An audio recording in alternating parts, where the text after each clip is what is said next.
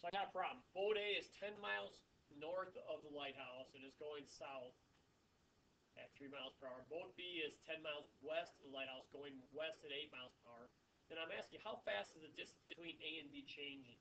And it would mean right then, at that instant, okay? So what I picture in my head, before I go too far, is this. All right? I'm going to make this a little smaller so you can see it. I see a lighthouse here in blue, and I see boat A, I didn't label it here, going south at 3 miles an hour. I'm going to call that Y. And I see boat B over here going west at 8 miles per hour. I'm going to call that horizontal distance X. And everybody, this triangle, I hope at this instant you see this. X and Y are changing, so you have to use variables there. I'll call it D, you could call it Z, doesn't matter. I know that dx dt, I know x is getting bigger, so that's positive 8. I know dy dt is getting smaller, so that is negative 3 from my picture. I am looking right now, and I happen to know that x and y are both the same. They're 10 and 10. You remember your 45, 1, 1 square root of 2? I know d then, too. To make the math easy, that's why I picked it. So I know d right now is 10 square root of 2. But that blue stuff isn't needed right now until I do what? I write an equation on these variables in the variable. So I'd have d squared equals x squared plus y squared. And in our heads right now, we start checking. We're looking for, and dd dt is the unknown, right? Distance, how fast is the distance between changing? We're looking for this. We know dx dt, we know dy dt, we know x, we know y, we know d. Boy, it seems like we should take a derivative of this, right? With respect to time. Okay? So I think I get 2d.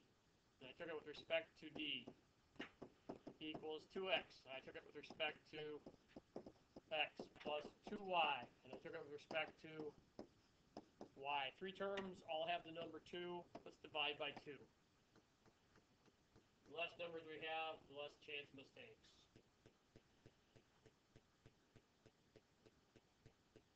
All right, I get 10 square root of 2 times dd dt equals, okay, x is 10, dx dt is positive 8, y is 10, dy dt is negative 3. I get 50 on that side. And I don't feel like rationalizing today.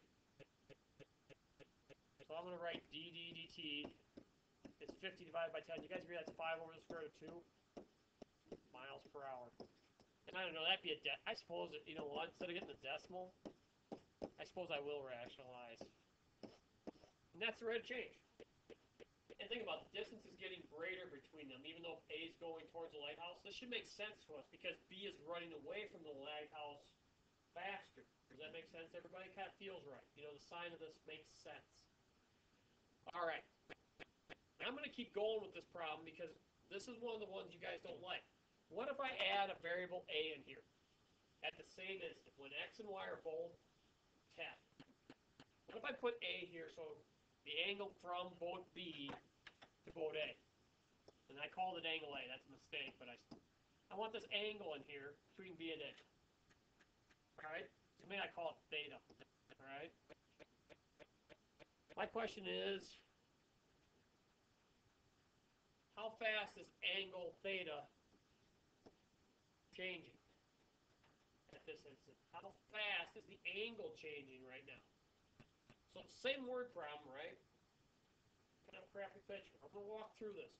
So the first thing we're going to work on is I don't want you guys to get used to using, if you don't have to, I don't want you to use D right now. Even though I am positive, well, at least I think I'm positive, that I got the right answer. All right? I would much rather use the variables given in the original word problem. All right? So the question is, what do we want to use here this time? Tangent. Guys, you got to see that y and x and theta are all related to tangent. So we write that equation. How fast is angle theta changing? Tangent of theta y over x. And then the million-dollar question, what do we know? We know x, we know y, we know theta.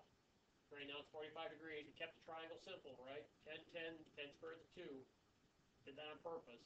We wouldn't need to know the angle, so we're not going to use the angle. We're going to use the original triangle here in a second, because we know these lengths, right?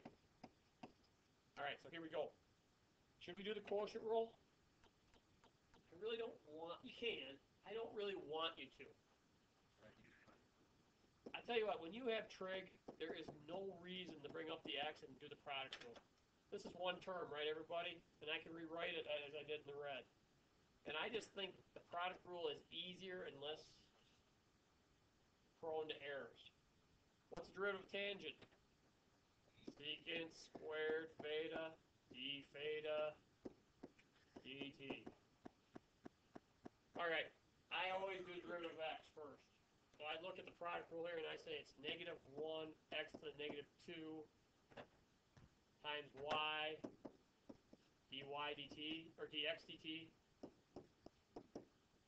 plus derivative of y is 1, right? X negative 1 dy dt.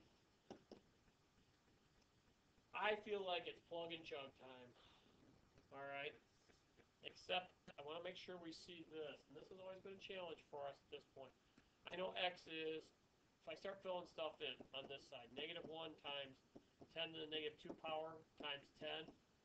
The x dt was positive 8, all right, from the problem above, plus 10 to the negative 1. dy dt was negative 3.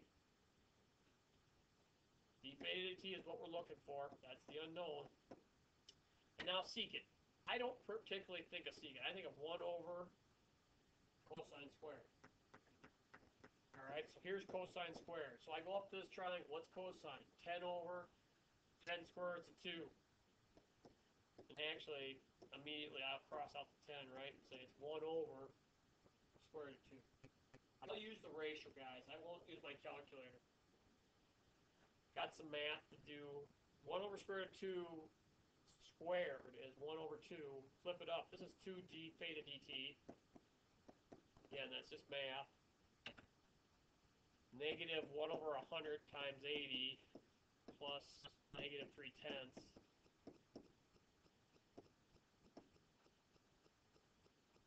So I think it's negative 8/10 plus negative 3/10.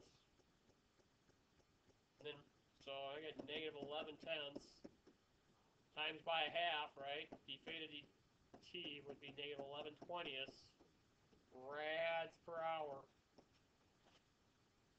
And now we have done a problem that has not only Pythagorean theorem, right, type of related rate, but also one that has a trig related rate. We'll try to practice those more. Again, these just take practice, guys.